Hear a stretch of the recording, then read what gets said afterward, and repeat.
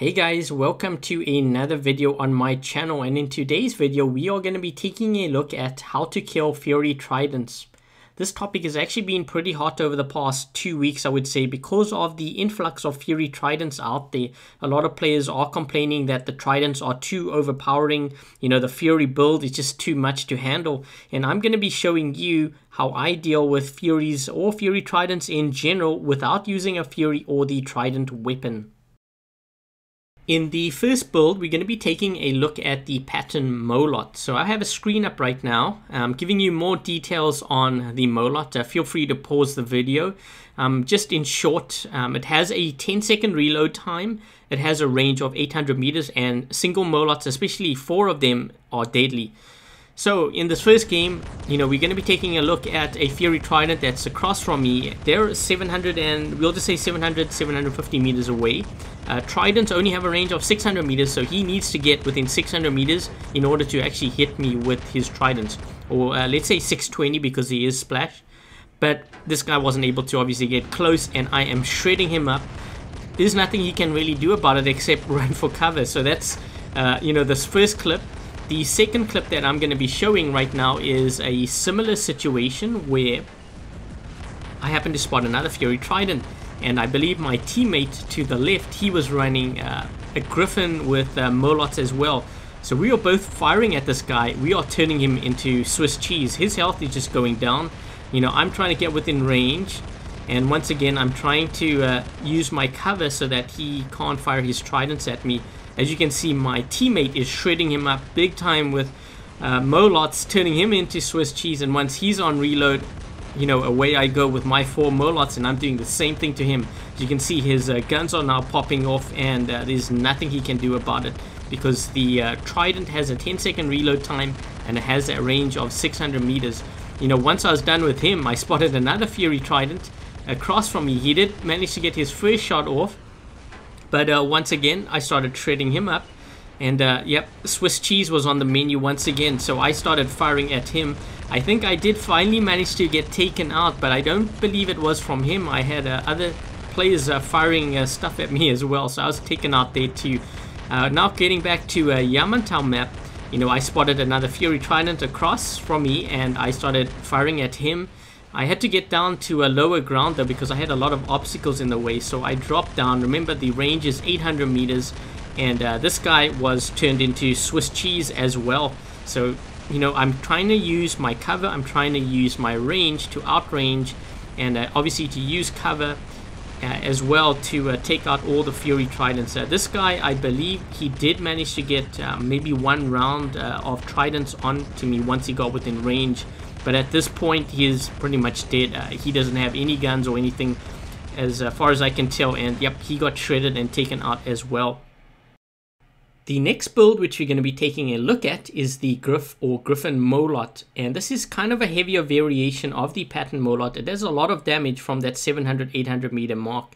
I'm now going to be switching over to a couple of descriptive windows here. If you want, you can read up on the Molot and the Molot MK2. For those that are wondering about the Molot MK2, the Molot MK2 used to be called the Molot T, so they changed the name on that. In this gameplay that I'm showing right now, I did spot a Fury Trident across from me. They were kind of hiding, so I jumped and then I fired my Molots, hoping to get more of an angle on that player. Once I had emptied out all my weapons, I kind of locked onto them as well, just to make sure that I could easily track them. They were kind of hiding behind cover there, and I didn't want another player to kind of get behind, and then I wasn't sure who I was firing at. But as you can see, I'm locked on them, and I dropped down to lower ground so that I could get that better angle. Remember, 700, we're looking at 720 meters based on this footage here, but the Fury Trident needs to get within 650 meters of me in order to get that splash damage, but they couldn't do that obviously because they're not within range. And I was basically turning this guy into Swiss cheese, and there was really nothing he could do about it. All his weapons popped off. Switching over to a game which happened on Shenzhen map now, the Fury Trident that I'm firing at kind of got a little bit too adventurous. They wandered out into the open, and it definitely cost them. As you can see, I managed to strip a weapon off. And in this next game, I used a similar tactic as I did in the first gameplay, using this build.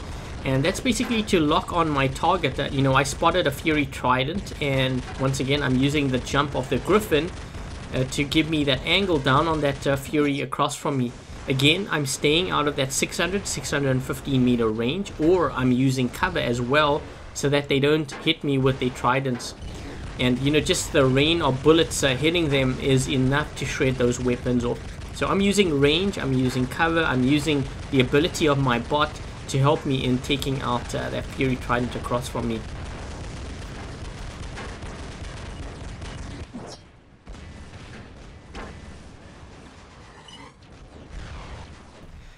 The next build which we're going to be focusing on is the Fujin Molot, so a Fujin with 3 Molot MK2 weapons. Again, I'm going to be putting up a descriptive in case you missed the descriptive for the other builds. Just pause the video and you can read up on that. Essentially, it has an 800 meter range and it has a reload time of 10 seconds. And you know, this can be pretty effective against taking out Fury Tridents, but again, you got to make sure that you stay out of that 615 meter range because of the Fury's splash damage. As you can see here on Springfield, I managed to find a Fury. They started to get actually very aggressive, making their way onto you know, outside of the platform or onto the bridge, but I managed to strip them down pretty good with my Molots. In this next game, you know, I found a Fury that was sort of out in the open on a winter map, and I started firing at them, shooting them up pretty good, turning them into Swiss cheese as well, before they were able to find cover. And that's the only thing that a Fury Trident can really do. You know, when you have that many Molots being rained down on you, the only thing you can do is to find cover, and to find cover fast, because if you don't, your weapons are going to be popping off very quickly. So as you can see here, I managed to spot a Fury Trident on the platform, and I pretty much rained bullets down on them. They had to scramble for cover, and that's pretty much the only thing you can do if you are in a Fury Trident. Again, a Fury Trident here, or at least I think it was a combination, because I believe they had Zeus. They dropped down, and I was able to shred them up pretty good with my Fujin Molot. Their buddy had a Fury Trident who was firing at me too. So by using my sentry shield, I was able to kind of block his teammate out and then focus on him. The next build we're going to be focusing on is the Carnage Zeus. Okay, so this build is extremely effective at countering a Fury Trident because the Zeus has a reload time of 5 seconds versus the Trident, which has a reload time of 10 seconds. Both of these weapons have a range of 600 meters, but you know, the reload time does make a huge difference, and just the Carnage shield is able to block that first round of Tridents, which is great. So as you can see in this game, the Fury Trident managed to fire, you know, that first round of Tridents. It knocked my shield up, but that was pretty much it, and I managed to get a shot in as well. If you look very carefully, my energy shield is starting to regenerate again. So again, you know, the first round of Tridents hits my shield and I'm able to block it, so I'm really only getting hit by those 2 rounds, which is basically equivalent to a Carnage hitting me with Tridents. I'm now able to kind of get closer and closer to this guy, and just keep in mind that my Zeus can charge up a lot quicker than the Tridents can. And on top of that, I do have the energy shield to help shield me from Tridents.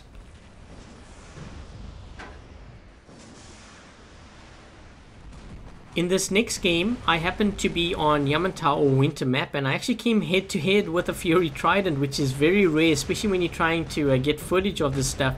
But yeah, I came head to head with a Fury Trident. As you can see, they fired their first round of Tridents at me, but because the Zeus has a 5-second reload time, you know, I'm able to fire multiple times on the guy and eventually take him out. And on top of that, the energy shield. So even if I have a little bit of my energy shield left, it's able to at least block or minimize some of that damage coming from those Tridents.